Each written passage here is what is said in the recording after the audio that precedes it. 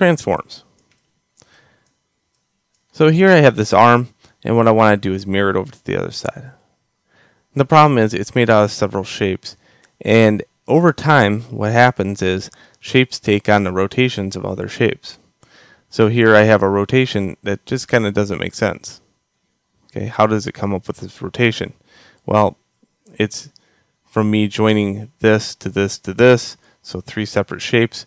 If I go Shift D and apply a mirror X global, you can see what happens. Ugh. So undo that. You have to undo it twice, by the way. So how do I get this shape to mirror correctly over to the other side? Control C. Well, first off, again, I like showing where this is in the interface. I'm going to apply the rotation and apply the scale. Now, if you notice, everything has been zeroed out as far as rotation and scale. As far as location goes, I kind of leave location the way it is. It doesn't hurt it at all. Alright, well, what happens now? If I object, mirror, global X, you can see it mirrors correctly. Whoops. Unless you accidentally hit the space bar or something like that. There we go. Perfect.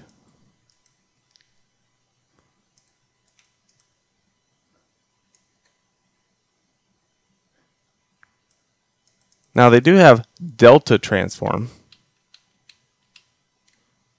So notice something.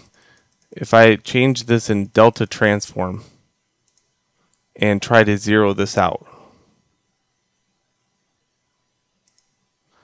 delta transform does not get affected. You can think of delta transform as the end result. So it cannot be modified.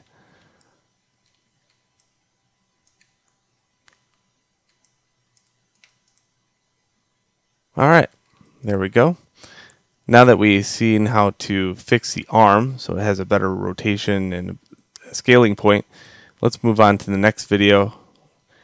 And pretty soon I'm just going to send you on your merry way as far as the assignment goes, because this is just stitching together shapes. Okay, so let's move on to the next video.